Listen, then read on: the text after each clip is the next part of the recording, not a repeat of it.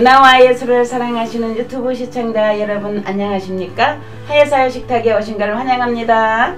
오늘은요 요즘 많이 나오는 시금치와 오징어를 섞은 초무침을 해볼게요.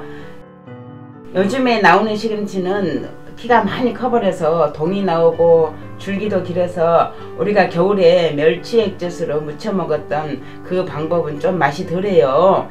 지금 이렇게 많이 커버린 시금치는 고추장이나 된장이나 또 된장국을 끓인다거나 김밥에 넣으면 훨씬 맛있답니다. 우리가 요리의 재료를 잘 파악하면 더 맛있는 음식을 완성시킬 수 있답니다. 일단 시금치를 데쳐야 되는데요. 끓는 물에 초록색이 유지되게 소금을 넣고 살짝 데쳐줍니다. 시금치는 생으로도 쌈도 싸먹기도 하니까 절대 오래 데치면 안됩니다. 끓는 물에 닿았다 하면 바로 뺄 정도로 데쳐주세요. 겨울 시금치는 데친 후에 꼭 짜면 안되는데 회무침에 들어갈 시금치는 꼭 짜야 됩니다. 물기가 많으면 질겅질겅하니 맛이 없고 막 질척질척 그래요. 그러니까 물기를 꼭 짜주셔야 됩니다. 이렇게 꼭 짜서 준비해 주시고요. 먹기 좋은 길이로 썰어주세요. 오징어는 잘 손질해 줍니다. 잎도 떼어내고 필요없는 것들은 전부 제거합니다. 이 날개 같은 부분은 우리가 흔히 귀라고 하는데 이게 맛이 환상적이에요. 쫄깃쫄깃하니 정말 맛있답니다. 먹어본 사람들은 알아요. 이 맛이 어떤 맛인지를.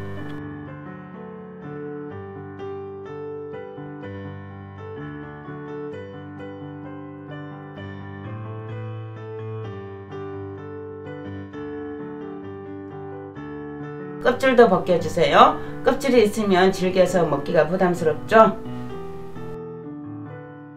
잘 손질된 오징어를 사선으로 칼집을 내주면서 모양을 내줄 준비를 합니다.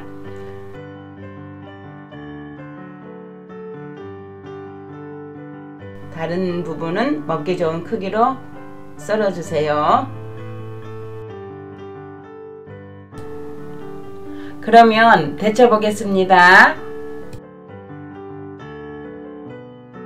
데쳐진 모습이 너무 예쁘네요. 또르르르 말아진 진짜 데쳐진 오징어가 정말 보암직도 하고 먹음직도 합니다. 먹기 좋은 크기로 썰어주세요.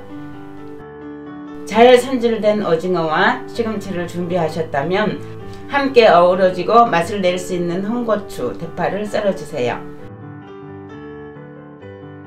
양파는 꼭 들어가야 합니다. 회무침에는 양파가 진짜 중요한 역할을 한답니다. 이제 원재료의 준비는 끝났네요. 초고추장을 만들어 볼까요? 고추장 2큰술, 건고추 다대기 2큰술, 생강청 2큰술, 물엿 2큰술, 마늘 1큰술, 매실 1큰술 이렇게 넣어서 잘 섞어줍니다. 생강청이 없으면 생강가루나 생강 다져서 넣어도 됩니다. 생강이 초고추장에는 꼭 진짜로 꼭 넣어야 맛이 훨씬 좋답니다. 간혹 생강을 빼먹는데 다른 건 빼도 생강을 빼면 안됩니다. 식초는 일단 3큰술 넣어주셔서 신맛의 비율을 보시고 따로 추가하시면 됩니다. 저는 1큰술 추가했습니다. 초고추장 맛이 딱 맞게 되었네요. 그러면 이 양념장으로 시금치와 오징어를 잘 무쳐 볼게요.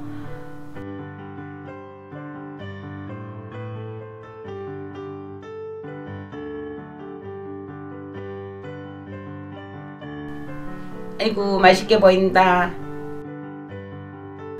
이거 진짜 맛있는데 사람들이 모른단 말이에요. 네, 이렇게 완성시켰습니다.